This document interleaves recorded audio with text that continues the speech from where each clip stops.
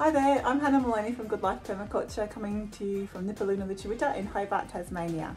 Today I'm going to show you an energy efficiency hack you can do in your kitchen to cut down on the amount of energy that you use. It's called the hot box, and it's all about how you can cook your food with less energy and less of your attention, which is a win-win. But did you know Australian households are responsible for around 20% of our greenhouse gas emissions in our country? It's huge. It's actually an interesting opportunity because we've got a big chance to cut that down because it's all up to you and your personal behaviour change. So it's in your control, hurrah! Of that 20%, around a quarter of it comes down to the appliances that you use in your home, including all those things in your kitchen. So I'm going to show you how, regardless of what stove that you're using, you can slash how much energy you use from that by using what we call a hot box. With a hot box, what we do, we cook whatever we're cooking on the stove until it boils. So you can see I'm making some rice here and it's boiling. As soon as it boils, you turn it off. It's off.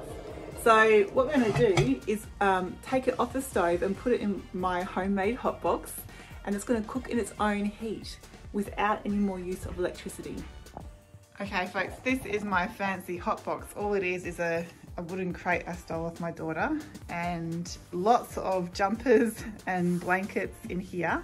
I put the hot rice in there. You can see it's nice. Oh, nice and steamy. Oh, very steamy. Hang on, I've got to clean the lens. Very steamy, and oh, it's so nice and tasty. What we're going to do is wrap it up. So it's kind of like pretend you're just tucking it in with every blanket you can find.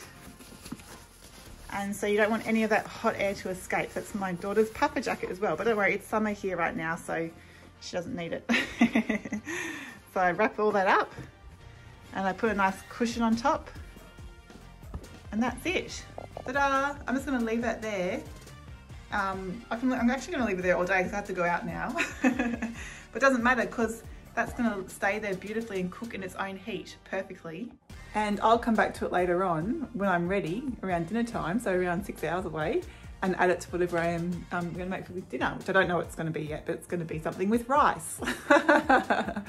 These kinds of simple techniques are so easy whether you're renting or home owning.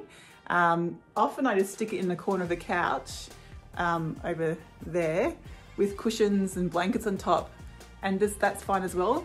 When I'm camping, I use my sleeping bag and just wrap it up in there and leave that in the corner of the tent or outside.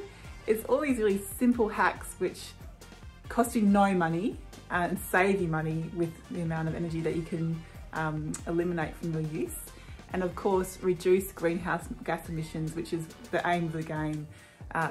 The climate emergency is here, and climate action doesn't have to be hard. It's actually often quite simple, whether that's at the voting booth, in your kitchen, moving your superannuation money. All these things don't actually take anything away from us. They just create a beautiful way of life for everybody, not just your own self. So, you know, go make your own hot box, make some rice, have some fun. All right, in case you're wondering what the rice looks like once it's finished, have a look.